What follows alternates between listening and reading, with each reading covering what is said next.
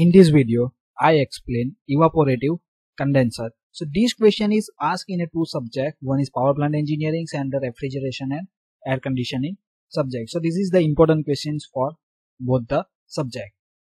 So that is a various types of condenser are there. First types of the condenser is called as the air condenser. Means in these condensers the substance is cooled by using the air. So here you see that is a number of fins is there, and this is from this pipe the refrigerant is passed. This air cooled condenser is generally used in refrigeration and air conditioning. It is not used in the power plants. Okay. So by using the fan the air is passed from these tubes and the fins, and the temperature of the refrigerant is reduced. Second type is the water condenser. In the water condenser the steam is condensed or a refrigerant is condensed by using the water. So in a water there is again two type is come, that is a jet type condenser and the surface condenser. So you already know in a jet type condenser the exhaust steam and the cooling water is mixed, so it is used in the power plant. And another is the surface condenser. In a surface condenser again number of type is there, and in a surface condenser the steam and the cooling water is not mixed. Okay, so in a refrigerant we are not able to use the jet type condenser, we can use the surface type condensers. Now third one is the evaporative condenser that I am going to explain in this video. So what is the meaning of evaporative? Evaporative means the substance are evaporates, and due to this evaporation some cooling is produced. So now you can think that for the evaporation of the substance we need to supply some heat energy. At that time how the cooling is produced? Just here I give one simple examples.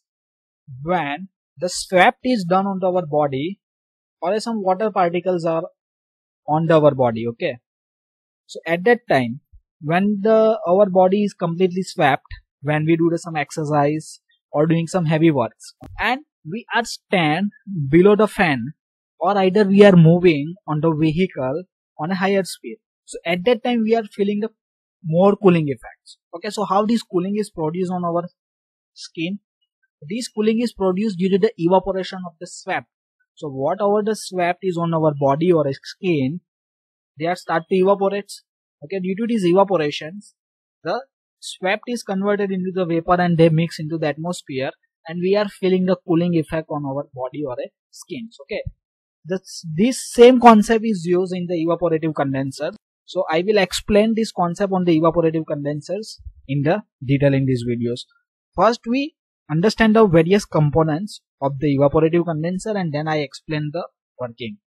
So this is the outer parts of the evaporative condenser. In evaporative condenser coil is there. In a condenser coil what we supply? Exhaust steam from the turbine, and outlet is the condenser to the pump. Suppose this condenser is used in a refrigerant, then what is the enter?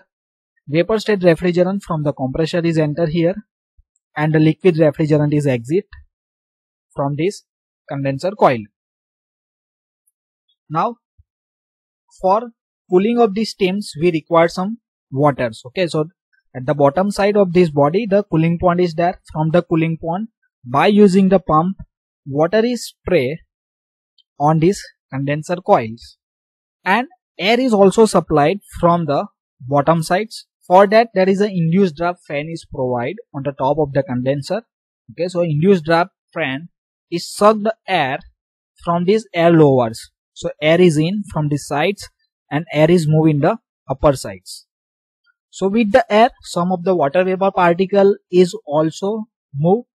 For avoiding the moving of water vapor particles in the atmospheres, the eliminators are put. Okay, means eliminators are remove the water vapor particles and only air is supplied to the atmosphere. Okay, so this is the basic constructions of the evaporative condenser. Now we understand the working of these evaporative condensers. The arrangement of this condenser is shown in a figure. Evaporative condenser cell is not provided, means here cell is not there. Okay, earlier we studied the downflow cell and tube type condensers, central flow condensers, in which the one cell is provided. Inside the cell there is a number of tubes are there, but here we are used the coil. Coil means only one continuous tube is there, and earlier we understand there is a number of tubes are there. So here only one pipe is there. inlet is exhaust and it is continuously out and it is in the condensate state. And here there is a no cell is there. The steam passes through condenser tube and over this tube the water is sprayed while the air is passed upper outside the tubes. Means this is the condenser coil or a tubes. Inside that our substance is flowing. Suppose if we are explaining for the power plant engineering, then steam is supplied. Suppose it is refrigeration and air conditioning, then the refrigerant is supplied. For cooling of this steam or a refrigerant, we spray the water and air is also passed from downward to upper sides. Water is sprayed through the nozzles over the pipe carrying the exhaust steam and form a thin film over it. Okay, means this is the tube and on the tube we are spray the water, and when we spray the water on the condenser coils, on the condenser coil there is a water film is created. Means thin layer of water film is produced on this condenser coils or a tube. At the same time, means when the water is sprayed, at that times the air is also circulate with the help of induced draft fan, cause the rapid evaporation of some of cooling waters. Okay, so air is circulate means air is moving from this bottom to upper side, water is moving in up to down sides, and the water film is produced on the condenser tubes. So what happened here? Here the latent heat is required for the evaporation of the water vapor. Earlier I give the examples of our human body skin. When we have some sweat or water on our surface, we are stand below the fans and we are feeling the more cooling. So same thing is happen on these condenser coils. Okay, so we've sprayed the water from the nozzles. So some water film is produced on the condenser coils and air is passed from this water. Then what happens? The water film on the condenser coil is start to evaporate. And when this water on the condenser coil is evaporate, then what happens? Cooling effect is produced, and due to this cooling effect, the steam from the turbine is converted into the water, means it is converted into the condensate.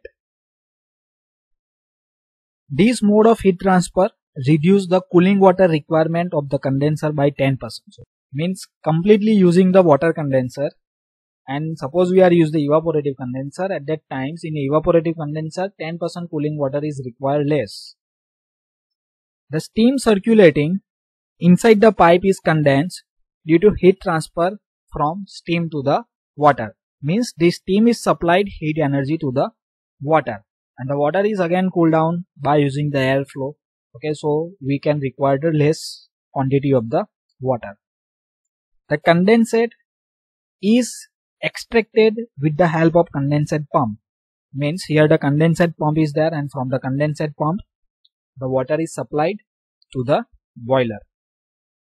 The water particle carried with the air due to high velocity of air are removed with the help of eliminators. So we know that on the surface of the condenser coils there is a evaporation of the water is going on, and the air is also flowing with the high velocity. This evaporation is done by the air. So air and water vapor are mixed here. Okay, so there is a chances that the water vapor is also moved to the atmosphere. So avoid to supply the water vapor into the atmosphere, we are use the eliminator. Means what is the functions of eliminators? To remove the water particles from the air. This condenser needs very small amount of circulating waters and the makeup water, since the coolant is used again and again. Means this cooling water is again and again used because no cooling water is supplied to the atmosphere. Okay, some of the water vapor is collected here on the eliminator.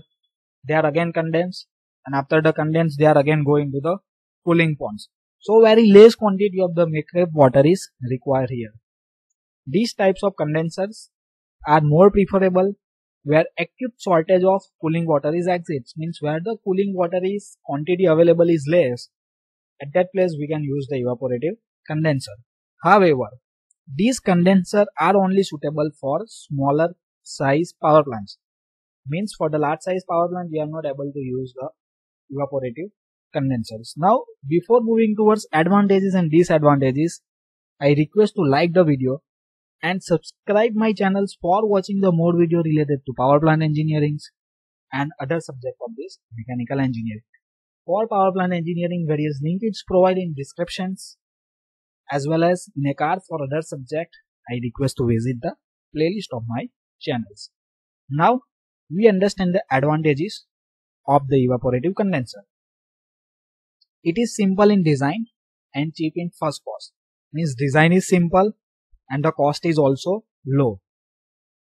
It does not require large quantity of the cooling water, therefore need a small capacity cooling water pump. So compared to the water type condenser, these types of condenser is required small quantity of the cooling water. When the small quantity of the cooling water is required, the pump size is also reduced. Pump size is reduced means electricity consumption is also reduced. Its operation cost is less. So why its operation cost is less? Size of the pump is reduced. So electricity bill is reduced. So operating cost is less. Now what is the disadvantages of evaporative condenser? The vacuum maintained in this condenser is less. So vacuum maintained in this condenser is less because this part is open to the atmosphere, and due to fan, here induced draft fan is there. So means here some vacuum is created and due to this vacuum air is in.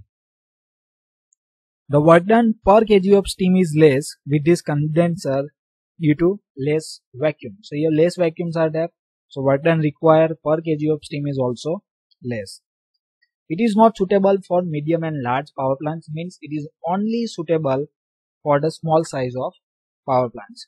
So thank you for watching this video. If you learned something, then like the video and subscribe my channel for watching the more video, and don't forget to share with your friends.